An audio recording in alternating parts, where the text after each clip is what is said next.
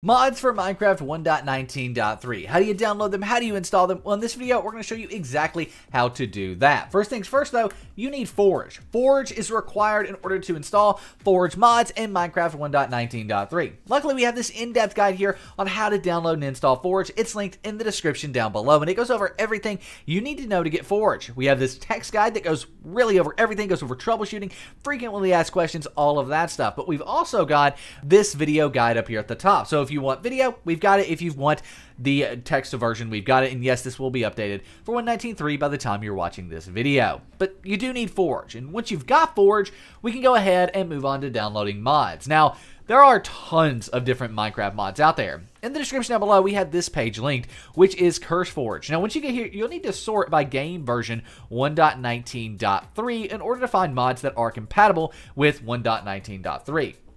One thing worth noting, though, is that not all of these mods are compatible with Forge 1.19.3. There's two main mod loaders, Fabric and Forge, and you can check out the at the top of your screen if you want to see how to get Fabric mods.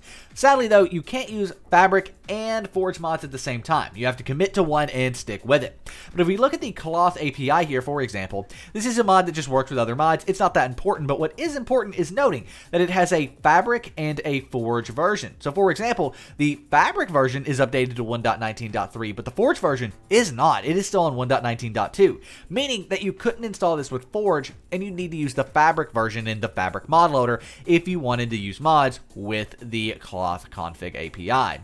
But nevertheless, some mods have updated, specifically one called Gravestone. So this is a simple mod that when you die in game, a gravestone appears, you can get your items back with it. You can also create graveyards and move gravestones and all that stuff, so it's pretty cool. This and the other mod we installed, Journey Map, is linked in the description down below, and it will take you to our in-depth guide for this specific mod. Just go ahead and click download gravestones to be taken to the official download page. Then, with any CurseForge mod, look at the right-hand side and scroll down to the Minecraft 1.19 version. Now, as you can see here, we have the Gravestone mod, and it's 1.19.3. It doesn't mention whether it's for Forge or for Fabric, and sometimes this information can be found on the page here. Usually, though, if it doesn't mention Fabric, it's probably a Forge mod. So let's go ahead and click on the orange download button there, and it will start downloading after a few seconds. While that's downloading, though, and by the way, you may need to keep or save your mods in the bottom left of Google Chrome, or save them in the center of your screen on Firefox. That's 100% safe to do that. But nevertheless, let's go ahead and move on to Journey Map. Now, Journey Map is a mini-map mod, but it's actually kind of a map mod for Minecraft. It adds in a full-screen map. You'll see it later in the video. It's really, really cool. But of course, it takes you to our specific tutorial for Journey Map. If you click the link in the description, click download, and it takes you here. Now, once you are here, let's look at the right-hand side and scroll down to the Minecraft 1.19 section. Journey Map's interesting because not only do we have the 1.19.2 Forge version here, we've also got the 1.19.3 Forge version. But that doesn't mean there's not other versions. There is a Fabric versions of Journey Map as well that you can find, and it's very important that you make sure that this says Forge and not Fabric. So, as you can see, Journey Map 1.19.3, and then at the end it says Forge when you hover over it. So that means click the download button there. We're downloading the right version. While this is downloading, have a message from our sponsor, Apex Minecraft Hosting. Go to the first link in the description down below, the breakdown.xyz/Apex, to start your very own modded Minecraft server. You can add individual mods like Journey Map and Gravestones to your servers, but you can also install entire mod packs with just one click at Apex. Truthfully, it is the easiest way to start a Minecraft server, so easy that I host all the Minecraft servers we have on Apex Minecraft Hosting. Alongside of that, they have 24-hour, 7-day-a-week support, so should you have any issues with your server, there is someone there to help day and night. So if you want to start a server, look no further than Apex Minecraft Hosting at the first link down below, the breakdown.xyz/Apex. Journey Map has now downloaded. Again, may need to keep or save it, and now we can minimize our browser and get these installed. So you should already have Forge in your Minecraft launcher. If you don't, go to that tutorial in the description right here and get Forge. You must have this in order for this to work. But nevertheless, once you've got your Minecraft launcher open, click on installations, and you should have this Forge installation here. Now, if we click play, it's going to go ahead and open up Minecraft with Forge, and then we'll be able to quickly and easily install these mods. So let's go ahead, I'll meet you on the Minecraft main menu. So here we are on the Minecraft main menu. As you can see, we do have Forge in the bottom left there, and we have this mods button. Click on the mods button, and then you have this open mods folder button here.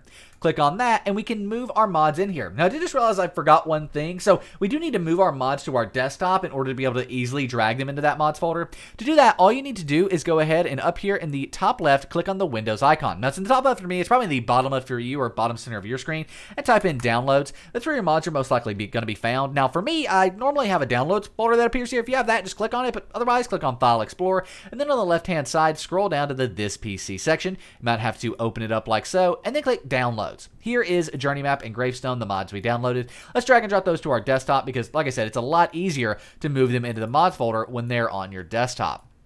Nevertheless, though, if we open up Minecraft and then click on that Open Mods folder in the bottom left again of the Mods tab. So go to Mods, Open Mods folder in the bottom left, and then drag and drop Journey Map and Gravestone or any other Minecraft 1.19.3 mods you want to install into this mods folder right like so. Close out of that, and then now if we click Done, they're not going to be there. We go back to mods, they're not going to be here until we quit Minecraft and open it back up. So we quit Minecraft, go back into the Minecraft launcher here, and relaunch Minecraft with Forge. If you want to play your mods, you have to launch Minecraft with Forge. There's no other way to do it. You can't play mods without playing Minecraft with Forge. And by the way, this warning's just saying that you're playing modded Minecraft, so you're going to go ahead and move through that as well. But nonetheless, I will see you after another quick jump cut on the Minecraft main menu to show you that the mods are installed. Here we are on the main menu of Minecraft. We go to Mods. We can see Journey Map and Gravestone. There they are, both installed. If we jump into a single player, we're going to go ahead and create a new world for this just because the Gravestone mod does add something in game and I don't want it to mess up any of my existing worlds. So we go into Gravestones and Creative, bam, yes, go ahead. We're fine with experimental features. That's just saying basically you're playing with mods. I think that's pretty much all that's saying. But nevertheless, here we are loading in, and once we're in game, it is super easy to see right away that Journey Map is working in the top right. Now, one of the coolest things about Journey Map specifically is being able to hit J on your keyboard, and then once you kind of read through this, this will only open the first time you open the mod.